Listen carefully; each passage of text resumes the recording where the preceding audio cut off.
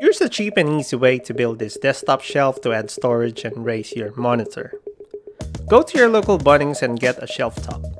For me, I need a slim one, so this dress spine is perfect. Next, get some legs. This one has an option to adjust height if needed. Now cut your shelf to the desired length. Sand the edges if needed. Attach the legs to the shelf. I bought 5 for the 4 corners and 1 in the middle. Time to add the RGB LED strips. I added it under and at the back side to spread the light out. And here's the finished product.